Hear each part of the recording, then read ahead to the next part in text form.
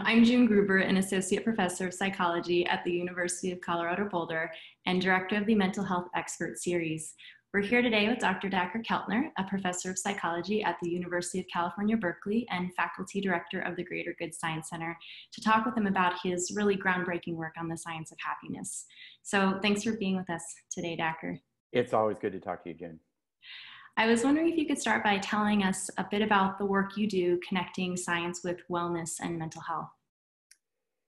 Yeah, I mean, it's multifaceted. So within the lab, what my focus has been with my students is, including you, is we have this really remarkable array of positive emotions that I believe that evolution has built into our minds and our social interactions.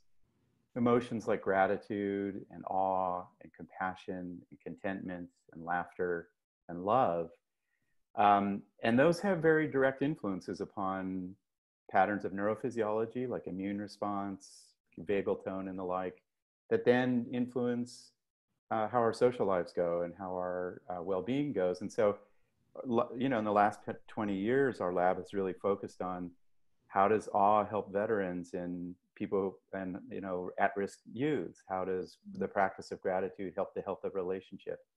How does getting outdoors, we're about to publish a paper, and looking for awe help people who are over the age of 75, who really are vulnerable to anxiety and depression, attenuate those qualities. So our focus is on these amazing positive emotions that bring us delight in relationships and a healthy mind.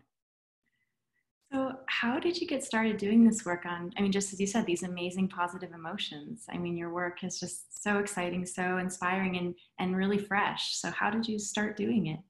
Thank you for asking that. And it's so good for all researchers out there to be thinking like, why am I doing this? And the deep answer is my parents. I was raised by an artist and a literature professor who was my mom, who really both were kind of romantics and loved the passions, joy, ecstasy, awe, compassion.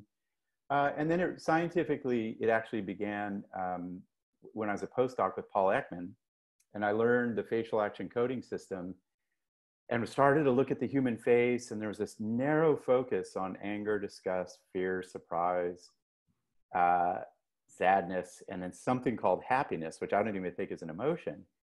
And as I learned this tool and I was gathering data and looking at it in my social life, I would see people blush and I would see them get embarrassed and I'd see them laugh and I'd see them pucker their lips when they were flirting. These are all facial muscle movements that we've subsequently mapped to distinct positive emotions. And that really became this portal into the question that Darwin asked of like, why do we have these emotions, And now, there are really robust data showing, reviewed by Lonnie Sciotta and Alan Cowan, there are probably 8 to 10 distinct positive states that really are important to our lives that we need to include in the conversation about mental health. Yeah, and as you're saying, just part of our lived experience as human beings in this world. Fundamentally, like our lab's been working on awe. And it's so interesting, like awe, and I hate how I pronounce it, awe. Whenever I talk to British people, they're like, so you study awe? And I'm like, yeah, I study awe, and they're like, But, awe is about your lived experience of as a human in the broad context of your lives. And what better thing to study? Yeah, and in the natural world too, as you're mentioning the work you're doing, getting outside and just appreciating the planet we're on. So I'd love to hear some of the kind of chronicles along the way over your career, both, the frustrations and failures, but the things that you've really savored and held on to that have been special moments in your career. You've got to really, it's a funny, for those people who are really going to dig into the career like you and I are of kind of peer review science, right? It's just a long slog. And, it's funny when outsiders see the reviews we get, a dozen single space pages just beating you up with everything that you say and do just to try to publish a paper, it's humbling. And I would say it's been a tough 15-year, I wouldn't call it frustrating, but like opening the field's eyes to all these other emotions, right? Which now there's a lot of interest in, and a lot of movement and emerging science. So that's been hard. Along the way, you have to, the field will guide you to give up on ideas, right?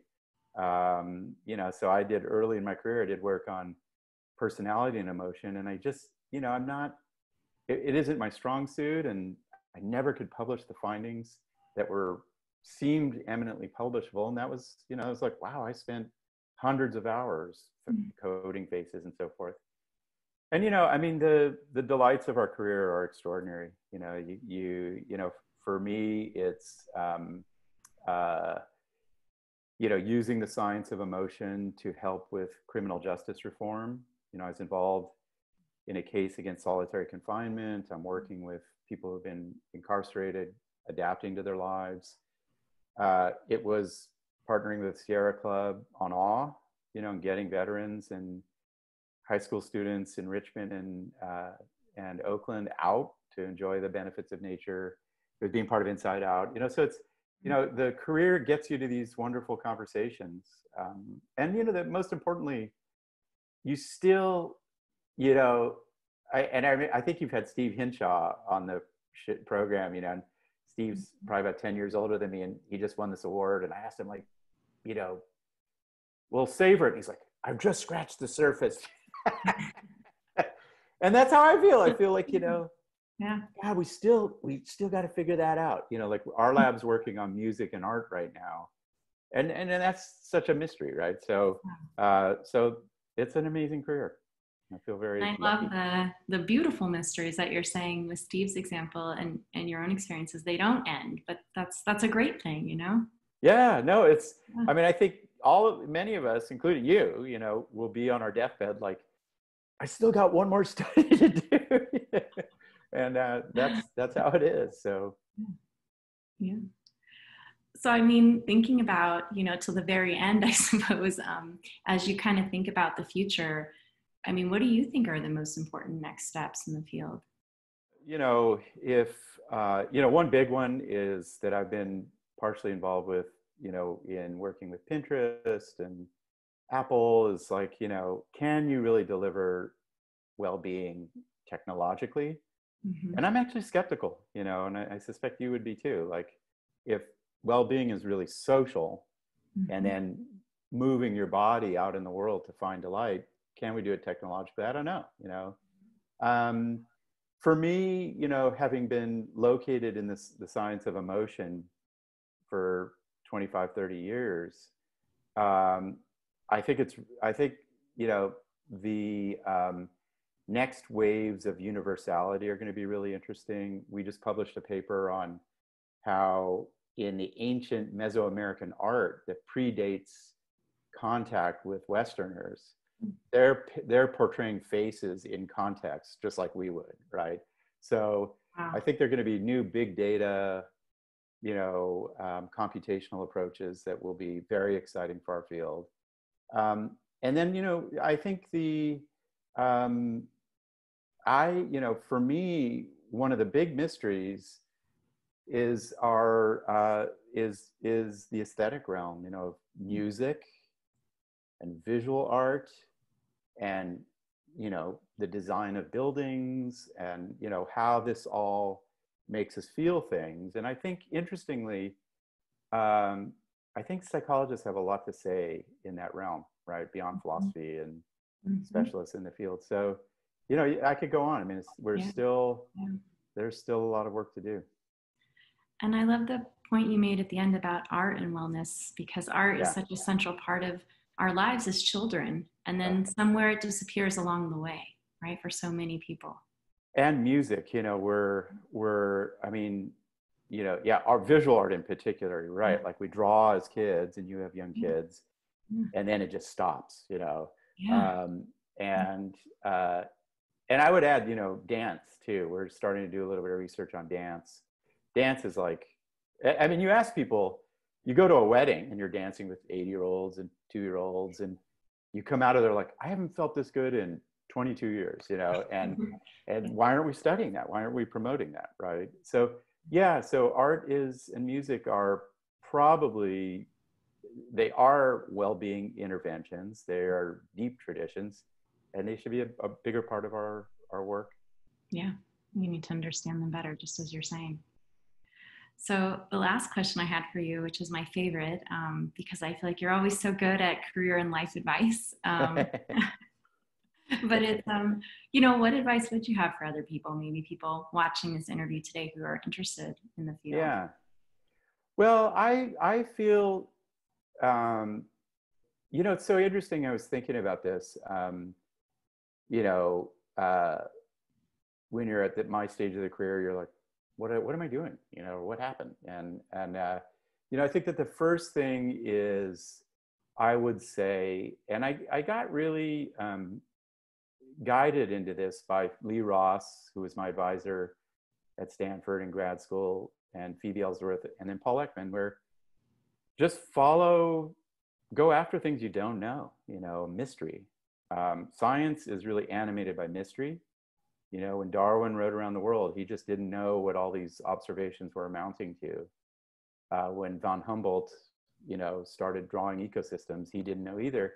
So, you know, I think, you know, there's a tendency to like, I want to go for something that's certain, and I would go after what you don't know. And I, you know, I always tell my students, like, go after unexplained variants. You know, like, if you know that social class has influences on things, which it has profound influences on it, try to figure out other influences that you could study. I think the second thing is, you know, is this, you know, it's interesting. I've been doing some research on tears and goosebumps, and I think they're really interesting autonomic physiological responses that are distinct, that kind of tell you like what you're doing right now really is what you care about most, right? If you're tearing up, or if you get a little chill, and you got to do that. You know, you got to, if you're lucky enough to, like you and I, to like, I've got a job, it pays the bills, most of my bills, man, then, you know, do something that really moves you. So Thank you. That's beautiful advice, and really good advice too. So, because what's life for, you know? yeah, no, Yeah. especially now, you know, Yeah. right now, Black Lives Matter, climate crisis, fires in California where I live. It's like, we gotta do what matters. So, and we have a lot to offer. Well, thanks for speaking today, Dacher. Really It's always appreciate good to see you, June. it. All right. Have a good rest of your day. You too. Bye. Bye.